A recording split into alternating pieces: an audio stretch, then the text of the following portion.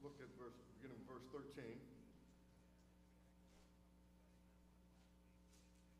And he went up on the mountain and called to him those he himself wanted, and they came to him, and he appointed 12 that they might be with him, and that he might send them out to preach, and to have power to heal sickness, and to cast out demons. May the Lord richly blessing be to his word, may be sanctifying our hearts. Let's pray. Father, we thank you again for this opportunity to come, be with your people, once again to open the word of life, your holy book, the Bible. We pray the Holy Spirit will anoint us to preach, anoint us to hear and to receive, and we might be the stronger, the spiritually enriched, because we've been under the word of the Lord. Open the heart of that man, that woman, that boy or girl never come to faith in Christ. And maybe today they might say, what must I do to be saved? In Jesus' name, amen. You may be seated in the presence of the Lord.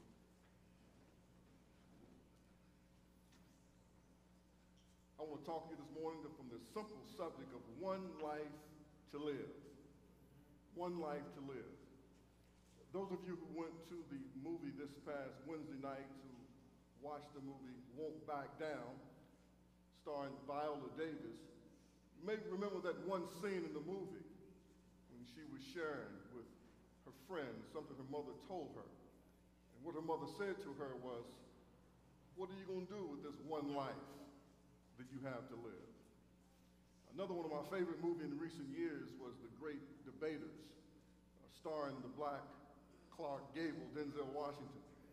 If you remember, he was this college professor at this small school down in Texas, and he was teaching his students how they might be able to debate more effectively. This is based on a true story. And they actually produced the greatest debate team in the country at the time, and they defeated the esteemed debate team at Harvard University. And you might remember the preacher in that movie, and he would tell his son, he says, what do we do around here? And he said, we do what we have to do so we can do what we want to do. And his father would say, then go do what you have to do. It meant go get to your studies and your homework so that you will be able to do what you want to do because you've done what you had to do. So in this life, we have but one life to live. And it behooves us, pretty quickly to figure out what it is that we want to do with this one life that we have to live. This is the real deal. This is not some dress rehearsal. We cannot hit the remote control rewind button and back up a day and go back a few months or a couple of years and relive that time. Every day the clock ticks. This one life that we have to live is counting down. It is expiring, and we're moving toward our own end. Even though the world may not end in our lifetime, we're moving toward our end. It behooves us all to give serious consideration to what is it that I believe that God has called me to do with this one life that I have to live. The reason that question is so important is because we are inundated every single day with messages in this media crazy age in which we live, trying to prioritize our lives for us, to try to convince us that this is important or that is important. And if we're not careful, we'll find ourselves being carried away by a lot of trivial, insignificant, disconnected activity that does not really take us where it is that God would have us to go, nor does it take us where we will find the fulfillment and purpose that God intended for us to have. And so all of us have to deal with the mundane minutia. We all have to do stuff that we don't want to do and that we don't necessarily like to do. We do those things it's our responsibility to do. We do what we have to do so that we can get to what we want to do what we believe that God would have us to do. And so we need to give serious thought. What are we going to do with this one life that we have to live? I think this is a fitting subject for this text that deals with the calling of the 12. These men were already fully engaged in their careers. They were already fully engaged in activity. They were entrepreneurs, Peter, James, and John. They were professional fishermen. James and John, his father Zebedee, had a fairly lucrative fishing business because he actually had his own boats, his own nets, and he had hired servants. So they weren't exactly in the welfare line. They were not looking for something to do. They were not idle people. Matthew had become pretty affluent, though somewhat clandestine, because he had extorted the people. He was a tax collector. He worked for the Roman government, and that was a very, very prolific occupation because Rome gave you a quota which you had to collect. Anything you collect above that, you got to pad your own pocket. And so Matthew was doing quite well for himself. Then you had a character in the group by the name of Simon the Zealot, and we kind of pass over that. The Zealots were terrorists. They were domestic terrorists. They were insurrectionists. They were trying to overthrow the Roman government. They hated the fact that the Jewish people were an occupied state by the Roman government, and so Simon had his own plot and his own plan, and they were trying to overthrow the government. But all these guys already had something they were doing. And Jesus called them, and he told them to follow him. And they dropped what they were doing to follow him because it's obvious what they were doing were not giving them the sense of fulfillment, purpose, and meaning that they longed and desired to have. And it's important that we understand that when Jesus was here doing this earthly ministry, he spent his entire life, well, almost an entire life, in the confines of the boundaries of the nation of Israel. And Israel was an extremely religious people, unlike our secular society today. They were an extremely religious people. They still practiced the Jewish temple worship. Their lives were filled with the Jewish customs and the Jewish traditions. They still observed the Jewish feast days and holidays. They still have the systems of synagogue that littered the land. They were extremely religious. So they were preoccupied with religion, and they were preoccupied with their religion, the Jewish faith. And they were looking and longing and hoping for their Messiah, their deliverer, to come, who would throw off the ironclad yoke of the Roman government, reestablish Israel as an independent, autonomous nation, and they would enjoy the glories that they'd experienced under David and King Solomon. So we got to understand that. These people were religious, and they were open to religious instruction. And they read the Bible, and they knew the Bible, and they were biblically illiterate, and they were very familiar with the biblical history. That's unlike today. We live in a biblically illiterate society. We live in a society where people don't know the history of the Christian faith. They don't know the stories of the Old Testament. They don't have a clear understanding of the gospel. And we do not live in a country today that really is filled with a intimate knowledge of religion. And so we got to be careful assuming that people understand what it is that we're talking about. And we also have to be careful assuming that people are interested in what we are talking about.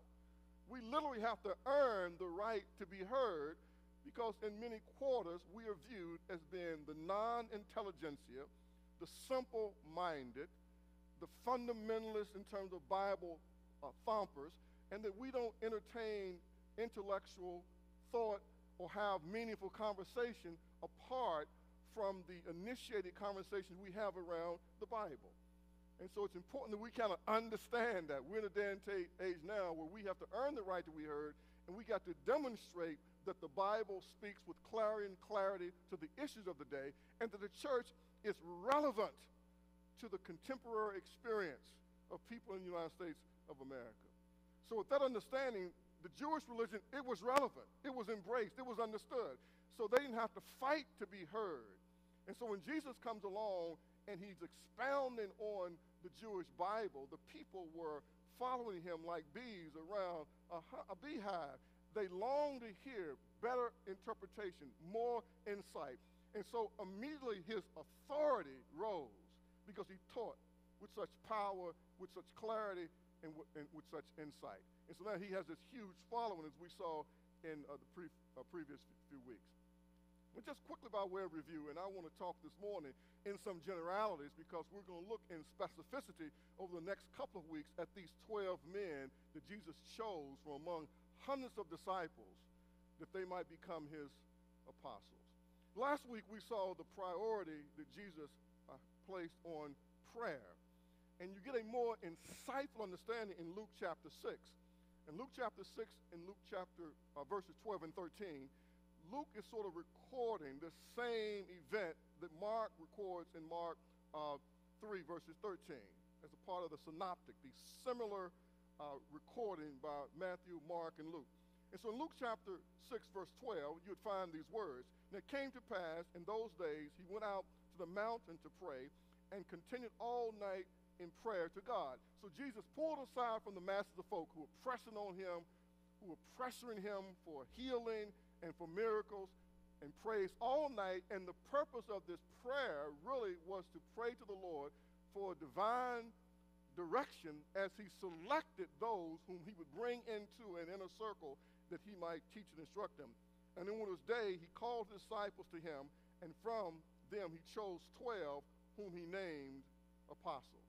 And then it lists them. Now this is important. This is the calling of the 12. Now you know, because if you've been here the past several weeks, by this time in Jesus' ministry, he has hundreds, maybe even thousands of people that are following him. He's extremely popular, particularly in the northern part of Israel, in Capernaum of Galilee. So he has thousands of followers that are pressing after him.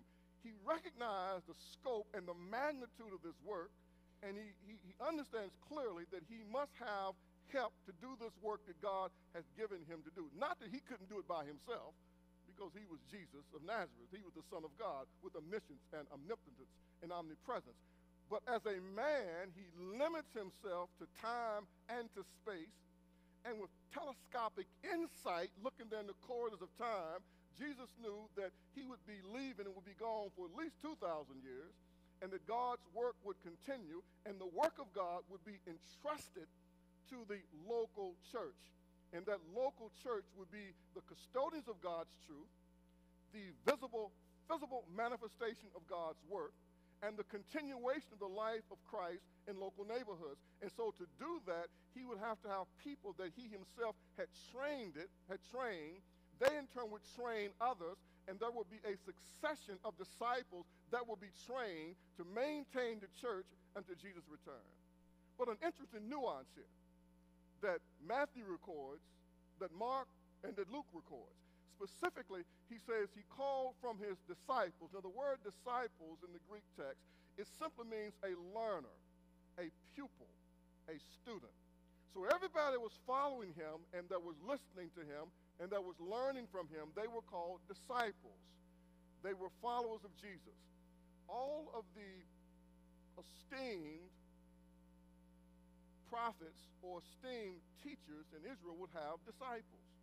John the Baptist had disciples, and John directed his disciples to follow Jesus because John knew that his ministry was coming to an end. So he says he calls 12 of his disciples, then he gives them another title. He calls them apostles, a total different term. And the word apostle is derived from a Greek word which means the sent ones. So he called from his pupils, his students, learners, 12 that he would give himself to, and those 12 would become the sent ones of the apostles. And so that they get this distinction. They are distinguished from the regular group of followers, pupils, learners of Jesus, and now they're going to have the distinction as apostles, those whom Jesus chose, who invested 3.5 of his years of his life into, to equip them to establish leadership for the church. And as a way of background and getting a firm underpinning and infrastructure, what we're going to talk about in the next several weeks, look over in Ephesians chapter 3. In Ephesians 3, the Apostle Paul even gives greater insight into the purpose of the 12 and also the importance of the 12. Now, Matthew, Mark, and Luke, they give details about the calling of the 12, and you find similar words in Matthew chapter 10 about how Jesus called 12 out from his disciples, calls them apostles, and he's going to send them forth. Now look at what Paul shares with us in the book of Ephesians. In Ephesians chapter 2, if you were to back up with verse 14, he says, "For he himself," speaking of the Lord Jesus Christ, "is our peace, who has made both one and has broken down the middle wall of partition between us." Paul is describing what Christ did on the cross in his shed blood, that he broke down the separation between Jew and Gentile, this partition that divided the Jew from the Gentile. and he brings Jews and Gentiles into one new body that will be called the church. And Christ has abolished in his flesh the enmity, that is the law of commandments containing ordinances, as to create in himself one new man from the two, thus making peace. This is great theological discourse here. Paul is talking about the uniqueness of the church, that the church will not be a cultural, it will not be a social, it will not be based on geography, but it's a spiritual organism that God has created. And everyone who's put their faith in the Lord Jesus Christ are baptized into the church. And there is but one church, the church universal. Then the church universal is manifest in the local church, where there is no distinction. People are equal before God in their value, in their essence, and in their position in the body of Christ. Verse 16, and that he might reconcile them both to God in one body through the cross, thereby putting to death the enmity. So again, this hostility that existed between God and man, it is done away with in Christ, because Christ has borne the stigma, he's borne the punishment for our sins, and the enmity, the hatred, the bitter resentment that existed between Jews and Gentiles is also abolished in Christ, as he's reconciled them together in one body. And he came and preached peace to you who were afar off. Paul is talking about Christ came and preached peace to the Gentiles, and also peace to those who are near, the near ones being the Jews. For through him we both have access by one Spirit to the Father. Now therefore you are no longer strangers and foreigners, but citizens with the saints and members of the household of God. This is deep. You need to read it, meditate on it. God will give you understanding. Paul is saying to these Gentiles in Ephesus, which was a cesspool of immorality, sin, corruption, and decadence, the Jews despised them, hated them, and resented them, called them lower than dogs. But Paul says to these Gentiles, you will put your faith in Christ. You're no longer foreigners. You're no longer strangers. You're no longer the outscouring of the world. You are now equal in the eyes of God as any Jew who put their faith in Christ. And then he goes on to say, but this is the important point that I want to make from this text. Having built on the foundation, watch this. So what Paul does, he says there is one foundation of the church, and that foundation of the church is the apostles. The 12 whom Jesus chose, they are the foundation for the church. Jesus chose them to serve as the foundational stones of the church. Jesus Christ is the chief cornerstone. Jesus Christ is the underpinning, but he's built the first layer of block. If you would lay a foundation, you dig out the earth and the soil, right? You pour in the concrete to create the footer. That's the underpinning. And then you have a course of block that you put on top of the concrete footer. Jesus says the apostles are the first course of block. And everything that has come after them is built upon them. Are you following? That's why these guys are so important. It's so important that we understand the significance of the apostles, these 12 whom Jesus chose. And then he goes on to talk about the prophets, the apostles and the prophets, with Jesus himself, Christ himself, being the chief cornerstone. And so now what you see here, Paul is emphasizing the importance of the apostles in the life of the church. By the time that Paul is sharing this, they are all dead. The 12 are dead, maybe with the exception of John the Beloved. But Paul is establishing is that their role is extremely important for the church and for the history of the church. Look at chapter 3. In chapter 3, Paul is talking about the mystery of the church, that the church is this sacred secret, this hidden mystery in the Old Testament, and that God is now unveiling, he is revealing to this generation the mystery of the church. And then in verse 5, he says, which in other ages was not made known to the sons of men, as it has now been revealed by the Spirit to the holy apostles and prophets. So again, Paul is saying is that the apostles got this new revelation that no one else ever had before God revealed it to them. This mystery of the church. The Jews and Gentiles will be reconciled into one body. And then lastly, as we establish this importance of the apostles, look at chapter 4. In chapter 4, Paul is describing what the Lord Jesus Christ did in his death on the cross, in his burial, and a mystery that happened with his resurrection. Look, if you would, at verse 9, or verse 9.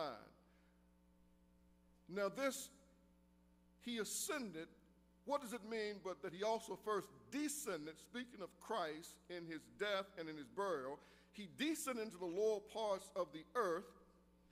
He who descended is also the one who ascended far above all the heavens, that he might fill all things, and he himself gave some to be apostles and prophets, some evangelists, some pastors and teachers, for the equipping of the saints, for the work of the ministry, for the edifying of the body of Christ, till we all come to the unity of the faith and the knowledge of the Son of God, to a perfect man, to the measure of the stature, the fullness of Christ, that we should no longer be children tossed to and fro and carried about by every wind of doctrine, by the trickery of men and the cunning craftiness by which they lay in wait to deceive. So again, Paul is establishing the priority of the holy apostles. He says Christ in his death and burial went into the lower parts of the earth. He relocates Hades. He gathers up those saints who have died in faith, believing that God was going to send a Messiah. And in his ascension, he fills the church, and he gives the church the apostles and the prophets and the evangelists and the pastors, teachers. He's talking about these gifted positions and gifted people that God has given to the church over the church's life, so the church can continue to be nurtured and matured and developed and perfected, so the church can come to the fullness of the measure of the stature that belongs to Christ. And so the church is not manipulated, it's not spiritually hoodwinked, it's not spiritually bamboozled by trickery and wizardry from the pulpit, because God gives gifted people to the church to enlighten people to what the Bible really does say, what the Bible really does mean, and how the Bible is to be applied. Now, all this might be boring to you, but for those of us who labor in this book, it's important that we understand there is some logic to how this thing is laid out, and there's some logic in the role that we have, those of us who handle the Word of God on a consistent basis, that we're in this successive line of those early apostles and prophets and pastors and teachers, and God has sustained the church for almost 2,000 years through this simplicity of giving gifted teachers to the church, to the body of Christ. And that's why it's so important. And that's why it's so important that those of you who have the gift of teaching, you find somebody to teach. You don't have the prerogative, if God has given you the gift to teach something from the Word of God, you don't have the prerogative to stand and sit on the sideline. You find somebody to teach. If it's one person, tell them what you know.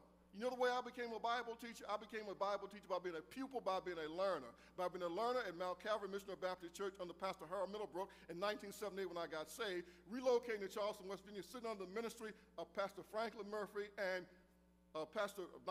Deacon Frank Strada. I went to every Bible study, every Wednesday night, every Sunday school. I still have the notebooks, spiral notebooks of notes that I took from their teaching. I studied what they taught me, and every Monday morning I told somebody something I learned on Sunday.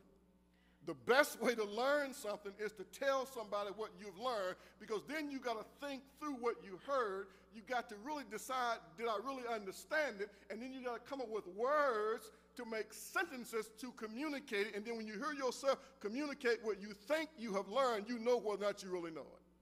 We don't have the right to sit on our gift. We don't have the right to sit on our gift. And for me, finding my gift was easy. It was just work. Just work. Just work. Help somebody. Pray for people. Teach people. If you work, you're going to find what your gift is. Find out what needs to be done and then try to do it. And if you're good at it, it might be your gift. If you're not good at it, it's probably not your gift. If people are blessed by it, it might be your gift. If people aren't blessed by it, it's probably not your gift. The only way to find what your gift is to do something. It's to do something. And as you start to do things, you find the areas where God has gifted you and where God can use you, but just prayer and meditation won't get it. You got to do something. And so these gifted men were about doing things. So the Lord calls them. Now go back to Luke, where we were in the Gospel of Luke. And we're going to lay the foundation this morning. We're going to build on the foundation in coming weeks. Because Luke says something similar to what Matthew says. He says something similar to what Mark says. Look at Luke chapter 12 again.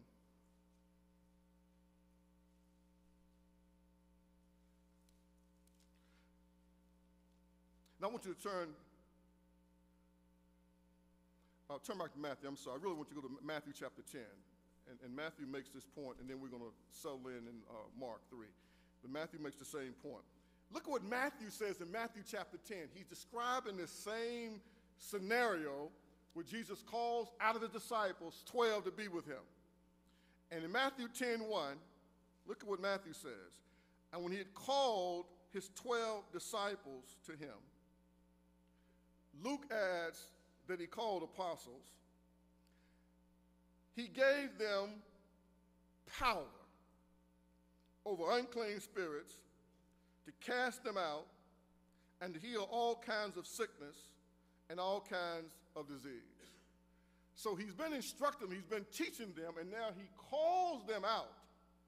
And again, the word that is used here to speak of his calling is from the Greek word proskaleo, a compound word. The first word pros means face. Kaleo means to call. So in essence it says he's called them to his face. He called them toward himself, to be in his face. That's the graphic interpretation. He wanted them to be in his face so that they could see his mouth and hear his voice and see his expressions and understand his conviction. He calls them to himself, to be close to him, to be attached to him. And for the next 3.5 years, basically, their full occupation was to be disciples, learners, and then he would send them on certain missions as apostles. He would then bring them back, and they would give account. This was the most important thing that Jesus did in his entire earthly ministry. The most important thing he did was the selection of the 12. Because it was to this 12 he was going to commit the entire ministry. Was going to be instructed, it was going to be basically entrusted to them after his death, burial, and resurrection. They would be entrusted with the ministry and with perpetuating the vision that he had launched. Are you following? Now you see why these guys are so important. They are extremely important. And so then when you look at this cast of characters, you realize that Jesus had to be divinely omniscient, because he saw not only what they were, but only Jesus knew the potential that he had placed inside of them. There was nothing about them individually that would have credentialed them and made them attractive for this role. They were not advanced in terms of being educated. They were not advanced in terms of their theological training. They were not a part of the Levitical priesthood. They had not been to the school of the prophets. They were just simply common, everyday people. But Jesus knew the potential that they had once he had discipled them and once he would infuse them and fill them with his power. So he literally selects a cast of characters, some of them absolute misfits. I've described some of them to you. Matthew was a crook. He was an extortionist. Simon the Zealot, he basically was an insurrectionist. He was trying to overthrow the government. In that cast of characters, you had James and John. And we get this great, sanctified, and sanitized version of James and John. Jesus nicknamed them boys sons of Boanerges, which means sons of thunder. They were hell raisers. And it came out in the text. They following Jesus, and Jesus, somebody is casting out demons, but they're not with James and John, and they ask Jesus, can we call down fire out of heaven and consume them? That's the cast of characters that he had. While Jesus is going on this mission of mercy and healing and trying to show love and compassion, they're arguing and fighting and debating as to who's going to be the greatest in the kingdom of God. They were selfish. They were narcissistic. They were self-centered. James and John were so clandestine, they went and got their mama and had her to go to Jesus to get him to promise her that he would give them these special places in the kingdom of God. They tried to pull the ultimate coup. And then Nathaniel was just a self-righteous bigot. As a matter of fact, when they came and told him that they had found Jesus the Messiah, and he was from Nazareth of Galilee, Nathanael says nothing good can come out of Nazareth. He wiped off the whole village. as being insignificant and inconsequential Jews and Gentiles because he was a self-righteous religious bigot. These are the people that Jesus chose. Because he understood the potential that they had, and one thing they had conviction. Sometimes misdirected, sometimes wrong, but they had fire and they had commitment. Peter would curse you out at the drop of a hat and then try to cut your head off if necessary. And Jesus knew that that type of unbridled energy and passion, once it's brought under control and once it is directed to build God's kingdom, is unstoppable. So he chooses this cast of characters from his disciples. And I'm sure that some of the people that were looking at him and say, what type of holy man is he? Why would he call people like that to be a part of his inner circle? Why would he do it? He must not really understand how things get done. But these guys were something.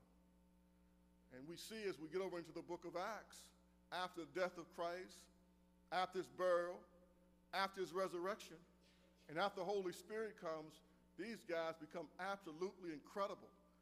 They become bold. They become courageous. They become theologically insightful to preach and teach the Word of God and apply the Word of God. And now the trained Pharisees and Sadducees and scribes and chief priests, they are just taken back. They can't believe, where did these guys come from? We know them. They're from Nazareth of Galilee. As a matter of fact, except for Judas, the other 11, see, they were all from the north. That was the unsophisticated part of Israel. They were all from the Galilean province. That's where the common people were. They weren't even from the Judea province down in the south where the big city of Jerusalem was. So there was nothing about them, their culture, upbringing, their pedigree, their education, their theological exposure, nothing about them that would suggest that they could carry a movement. Judas was the only one that was somewhat sophisticated, fairly well educated, fairly well trained, the only one in the group. And he was a crook. But after they encountered Jesus, they started doing kind of incredible things, preaching with power, people being converted, the power of God falling all over the place, and the religious leaders get together and they're talking and they're discussing and they're trying to figure out how could this be, and there's only one thing that they could come to, one conclusion. There's only one thing they all had in common. All 12 of them had one thing in common. And you know what that was? They had been with Jesus. That's what they said. They have been with Jesus, and they said this bunch of misfits are now turning the entire nation upside down, and they only conclude that they have been with Jesus. These men had one life to live, and they chose to hitch their wagon to Jesus' star and let him carry them wherever he wanted to take them and whatever he wanted to do with them. Well, I'm about out of my time. I want to make just one sort of practical application here that will be somewhat insightful, I hope. The reason I tried to get many of you to go to the movie was so that we could have a shared experience something together, feel something together, have a collective emotional experience on an issue, and that issue being education. You see, in the Bible, it says that Jesus gave them power, didn't he? He gave them power, and the power that he gave them was to bring about some consequence in the society, not at the church building, because as a matter of fact, they didn't have church buildings then. They came several hundred years later. So the Christian expression of God's kingdom for decades was a movement that was in the marketplace. They gathered in houses for instruction, for prayer, to observe the Lord's table. But for the most part, they spent their lives in the marketplace trying to win people to Christ and then disciple them. So what is needed today, as I shared with you earlier, in our culture today, people are not basically knowledgeable of the Bible. They're not really that spiritually inclined. And so there really is a need for the church to demonstrate not only authority, but also to demonstrate power to bring about influence or consequence in a way that people recognize the church's engagement. Let me explain to you what I mean. In my humble opinion, there are three pillars that hold up the American society. Three basic pillars. The first pillar is the nuclear family. It's the family, the basic building block of society. And so the family is the major pillar in any society and any culture that perpetuates itself over time. The second pillar, in my humble opinion, in the American experiment has been the church. Unique in terms of its stature, unique in terms of its influence, because the church in America really was established to be an extension of the family. And so it was to create a social family of like-minded people who had a common vision of expanding God's kingdom, of bringing their children up in the nurture and the admonition of the Lord, to glorifying God and seeing God's kingdom spread over the earth. It's an extension of the family. The third pillar, in my humble opinion, in the United States of America's experiment is the public school. Unique in a lot of ways, because few nations have made a commitment to educate the masses of people the way that commitment was made in the United States of America. And it wasn't an original commitment. In the beginning, education was not for everybody. It was limited to the elite, with those with money and resources. And again, you know what institution it was? It was the church that led the charge to expand who got educated, to expand who was literate. You know why? Because the church had this noble goal. How can we have effective disciples of Jesus Christ if they are illiterate? If they can't read the text, if they can't read the Bible, how can they know what God is saying? And how can they be effective witnesses and evangelists? So the church led the parade in terms of trying to expand who got educated for the purpose of creating biblical literacy. And that's why the great schools like Harvard and Yale and Princeton and most of the Ivy League schools, they were not originally established to be bastions of liberal thought. They were established as theological training schools, because the society recognized that the ministers should be elite thought leaders if they're going to shape the moral conscience of the nation. That's where we've drifted from. And so now these institutions have become by and largely secular, in some ways hostile to the gospel of Jesus Christ, and even in the context of the local church, the local schools, how God has been excommunicated out of the public square. We see it right here, right now in Kanawha County with the situation up in Sissonville, where these people say, no, we're going to pray at the ball games. And now the ACLU and others say, no, you're not going to pray. They say, no, we are going to pray because this is our neighbor, this is our community, the school is financed by our tax dollar, and we want to pray. And so now they're a juggernaut. You see what I'm trying to get you to understand? So in the United States of America, the public schools have become the most powerful system of socializing people in the country. By far. By far. I shared with you earlier, 50 million children. 50 million children are enrolled in the public school system in the United States of America, and by law they have to be in a school somewhere, and the public school is the only school that can finance educating them all. That's why this institution is so powerful. It's become so powerful. And what the church did made major mistakes when the church backed out of public education. And the first back out of public education was in 1954, Brown versus the Board of Education. There was a mass exodus of Christian people from the public school system because they did not want to see the public schools desegregated.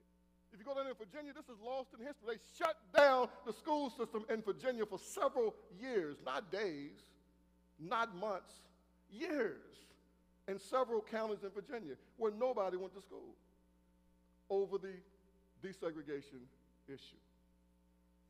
And so gradually the church has withdrawn. The second great withdrawal from the public school happened in 1962 with the Supreme Court decision, where the Supreme Court ruled in favor of Mary Madeline O'Hare, basically saying that there was a separation of church and state, therefore compulsory prayer in school was outlawed. These were major landmark decisions. And again, many Christian people packed up their grip, packed up their stuff, and they left the public school. Now the church is on the outside looking in at an institution that it's financing. So we're financing an institution with our tax dollars, primarily from property taxes, basically to educate children, saying, we don't care what y'all have to say. And y'all opinion and y'all ideas are not valued. Is anyone listening to me? Did anybody go to that movie? Did anybody get that sheet that I handed out? Because you think I'm making this stuff up, and I hand you out a sheet from the National Association of Educational Progress, the recognized evaluator of public schools in West Virginia, in the state of the United States of America. And West Virginia's public school system is ranked, where is it ranked? 51st. 51st in the United States of America. We're ranked behind Washington, D.C. Now that right there is enough to cause you to want to be insulted. We're 51st. We got a report of a D+. Only 4 states in the United States got a D+. West Virginia, South Carolina, Louisiana, and I think 1 state out in the Midwest. But it gets worse than that. Look at the list. Look at the list. They rate all the schools in the state of West Virginia, how they rank, how the schools rank. So we pulled out Kanawha County. The 4 elementary schools that serve the west side of Charleston, they are ranked 399th out of 399, 397 out of 399, 387 and 378. They're at the bottom. At the very bottom. Our state is at the bottom nationally. Our community is at the bottom at the state. What that suggests, we got the worst performing schools in the United States of America. I'm not making this up. They shouldn't have wrote it down and posted on the internet. Nobody's paying attention to it. Our children, they don't even have a chance. Our kids are getting the equivalent of an 8th grade education unless they go to some of the elite schools up in Kanawha City, the elite schools up in South Hill. Look at it for yourself. I'm not making this up. This is a tragedy. This is the unfinished business of the civil rights movement. It's the #1 social justice issue of the 21st century. Our children are not being educated. And you know what we got to do? We got to start all this fancy stuff we're doing and go back and get them Sunday school books. And we need, every time we sit down with these kids, they need to be reading out of the Sunday school book. We don't need to be telling them the story. They need to read the story to us because many of our children cannot read. And the church historically has elevated and lifted up literacy. So on Sunday morning, they need to be reading.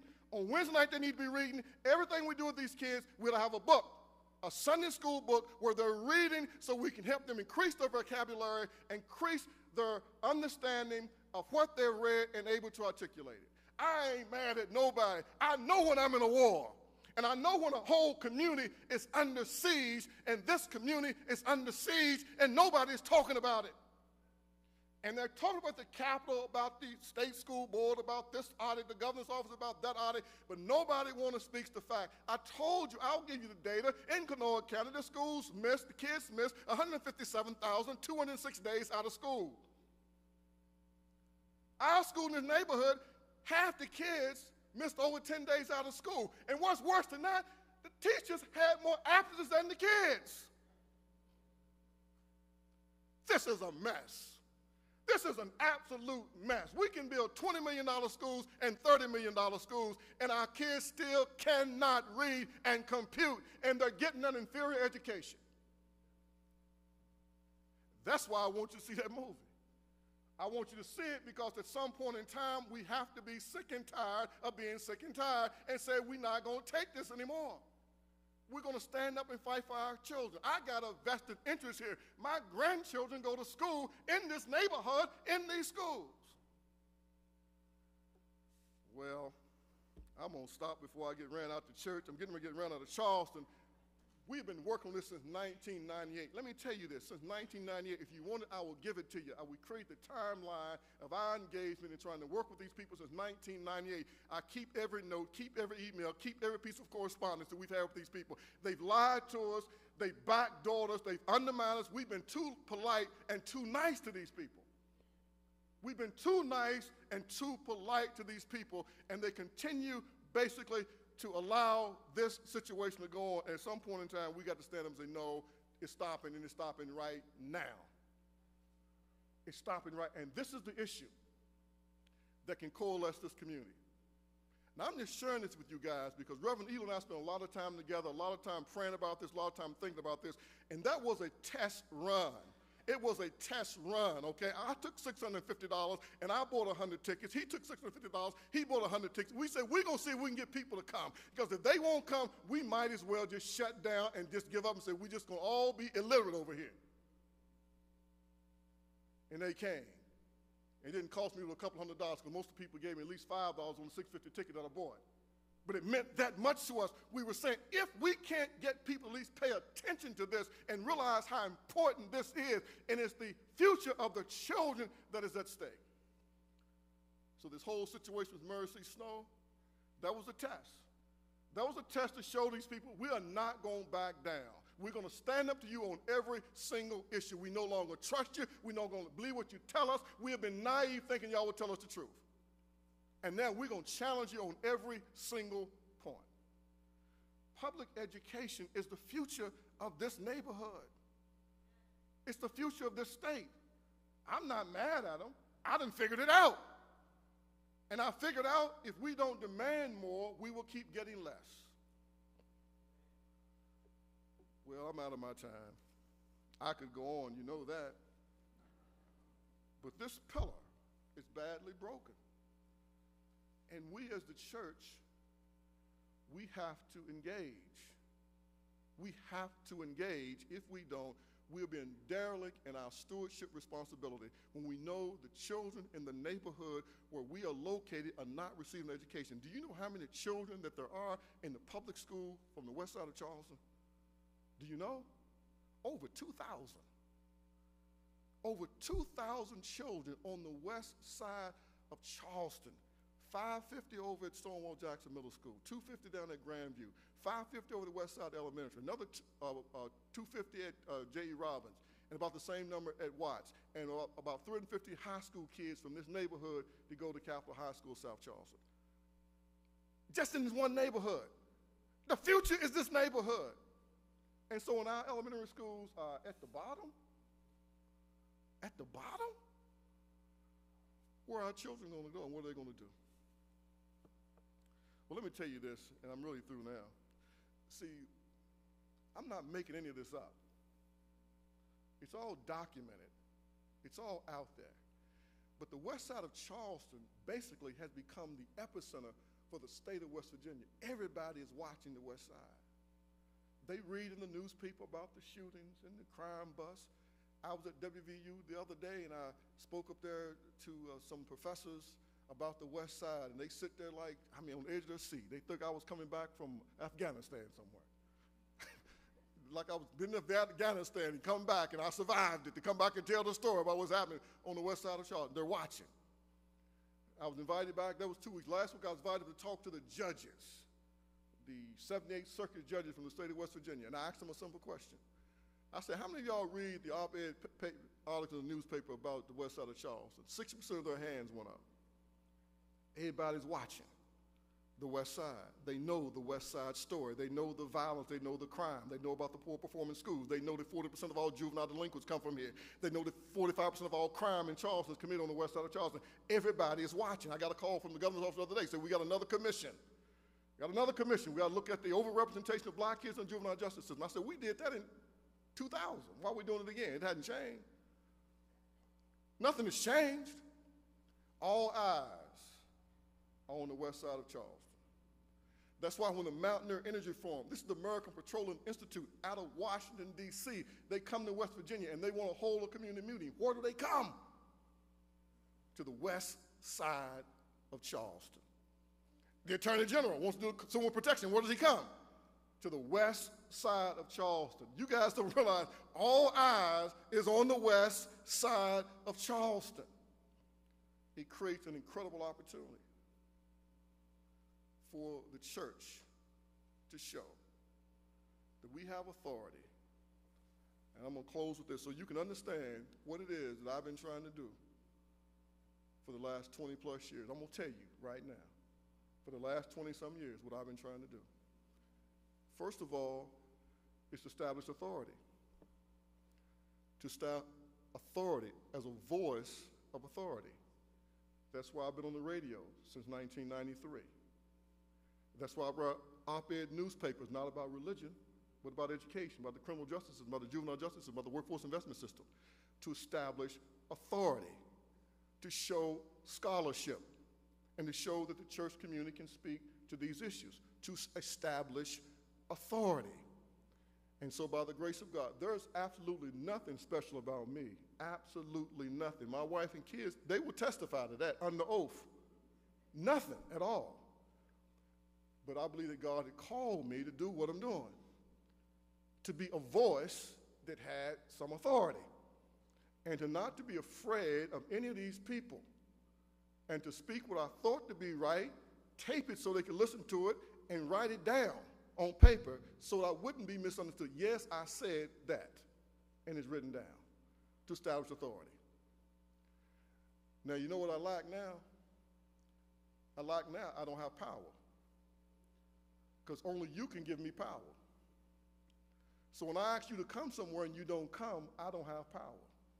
I only have power when people show up. People only listen when they know that there are people that are behind them. We're in a position now, we have the authority, we have the voice, we have people's attention, and now we can demonstrate some power and have some influence that can help people. Let me tell you why this is important. Because the rank and file of everyday people don't believe the church got no power. They don't think we have any power to do anything but have a concert, have a chicken dinner, host a funeral or a wedding. They don't think we have any power to bring about any real consequence that will make any difference. And this is how I believe that God will credential us. He will credential us with authenticity as being his representatives. We've demonstrated authority, and now we're showing some power to get something done, and we can connect with people in relationships. And those relationships serve as the bridge for us to share our faith and talk about Jesus and say, we're doing this because we want you to come to know the Lord Jesus Christ. You can get a PhD, 5 master's degrees, and a postdoctorate and die and go to hell, and what has it profited? But we recognize that it is important to try to address the issues that people need to have addressed, to show compassion, to show concern, to show some consideration, to demonstrate some power. Now let me say this, lest I be misunderstood. I am not a politician. A politician would never say things that I say, and certainly wouldn't write it down. I'm not a political wannabe. I'm trying to exercise what I believe that God has given to me, a New Testament prophetic voice to speak clearly and concisely to issues that oppress people, and to show a regal courage to speak to people in powerful positions, just like John the Baptist did, and say, that's wrong. What you're doing is wrong. And God is not pleased with it. If we do that, people will listen to us. They will listen. They will listen. Don't think that they will not listen. They will listen to us, because they know that in the context of the church, we do have some of the best ideas. They know that. But they don't believe that we have the courage to try to move our ideas forward. That's what we got to show these people. And if we do that, I believe that God will credential us, and we will have the power that's necessary. Now, I'm done. I'm going to take my seat. We've been dancing around churches. We got music that sounds like the best concert in the city and in the town. We got all these things going on. Look at our neighborhoods. Look at our neighborhoods. If that was going to change something, we'd be changed by now. It's not. What's going to change things is when we as Christian people penetrate inside of these systems, whether it's education, whether it's economic development, workforce. We penetrate this system and we try to influence it in a way that's more honoring to God. And that's what I've been trying to do for the last 20 years, to establish a platform with which to do this, because we are in trouble. We are in serious trouble. Let me tell you, when children don't want to learn, it is natural for kids to be inquisitive and to want to learn, And when they don't want to learn, and those of you who are educators here, you know I'm not exaggerating. A lot of kids who show up to school, their spirit is broken. They don't even want to learn, not interested in learning. Give me breakfast, give me lunch, and leave me alone. You got a problem on your hands. Now, let me tell you why I'm fiery this morning. Let me tell you why I'm fiery this morning. Every time one of my kids get killed around here, it stirs me up, no doubt about it. No doubt about it. This young man that got killed up on the East End, I know his father, good friend of mine. I see his father almost every day. And I've known this young man, you know, pretty much all of his life. He murdered 2 people himself. One of them he intended to kill, the other one he didn't intend to kill, but both of them are dead. I wasn't surprised when I read in the paper that he had been killed. I wasn't surprised at all. This is just where we are, 25 years old. This is where we are. And that's why I'm so passionate about trying to reach these kids and try to keep them to engage in school and try to get them to engage in the church, because they need our engagement. They need to be around us.